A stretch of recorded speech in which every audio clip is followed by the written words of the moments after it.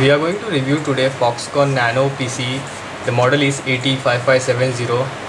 This is a Atom based portable PC by Foxconn that comes with a dual core processor. Now this Nano PC comes in an affordable range that offer you a standard hardware configuration. The benefit of using a Nano PC is that you get ample of space saved on your desktop. You can see the size of this portable PC. It comes with all kind of connectivity solution. It also has a graphic card in it. I'll show you that later on. While on the back side are ample of connectivity ports available. Usually this type of mini PC are quite designed for an HTPC, which is a home theater personal computer. That PC is specifically kept for media streaming. You can keep all your multimedia files in it, your music files, etc. You can connect it on a widescreen TV or a monitor, and you can install a media center software like XMBC, etc. and installed and stream video directly through it. Now there are some more Nano PC available in the market that offer you a direct remote connectivity. You can use them through a remote, while for this there is no remote available, but there is an infrared available through which you can configure universal remote on it, or you can simply buy a portable wireless Bluetooth keyboard through which you can control it. AT5570 belongs to the AMD series of Foxconn, where there is also a high-end graphic card. Now it will be wrong to say that graphic card is capable of giving you a high-end performance. It is an APU actually. The processor which is used inside this Nano PC is Dual Core C70.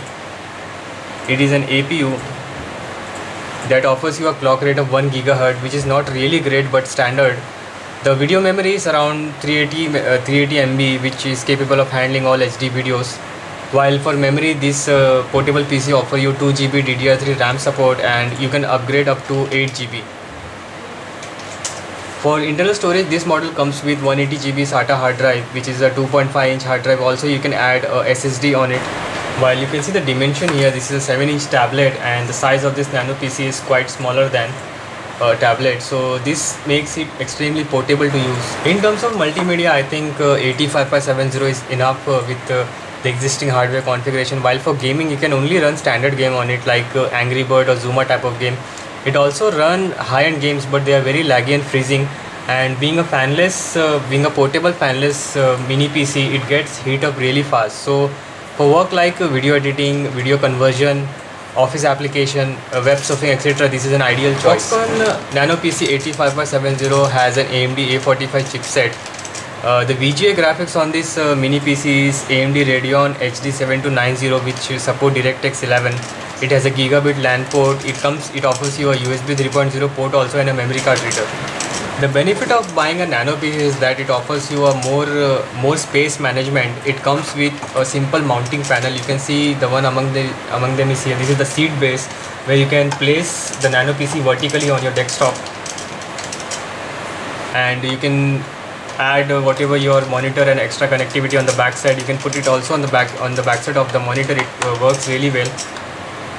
Also, the second option you can use is a VESA mount panel that comes in the package.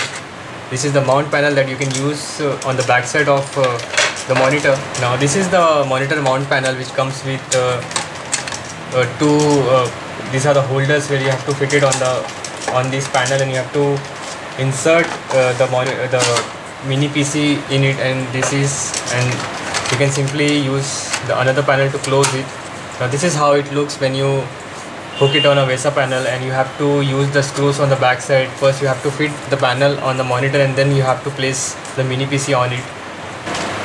Now once it is connected on the back side of the monitor, it is placed in this form, where you can see the primary connectivity options lies on the top side, while all connectors are placed on the bottom, so you have to hook it properly.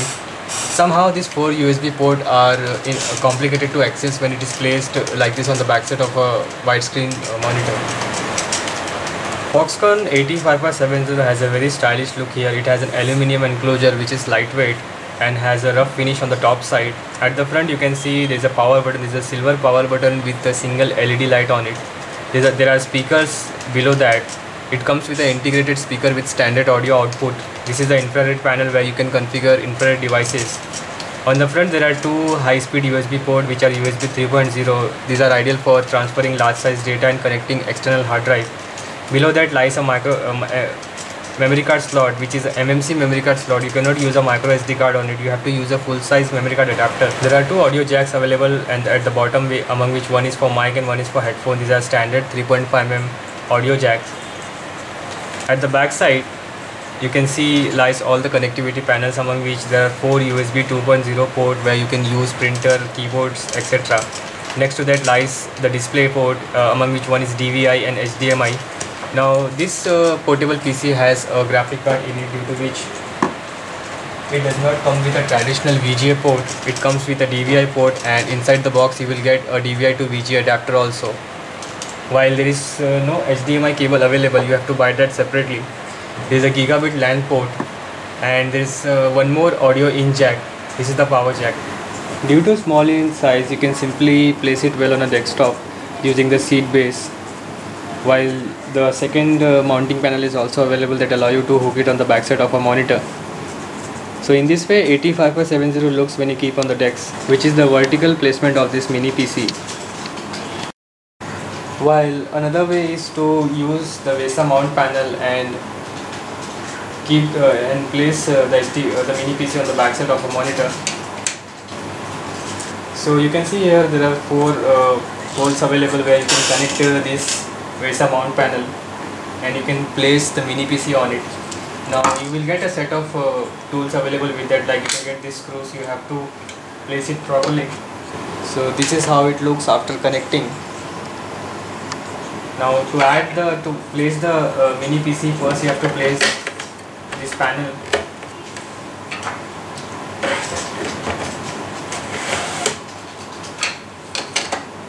And this is for locking it. Now it is firmly placed on the backside of monitor, and you can see it is very less space consuming.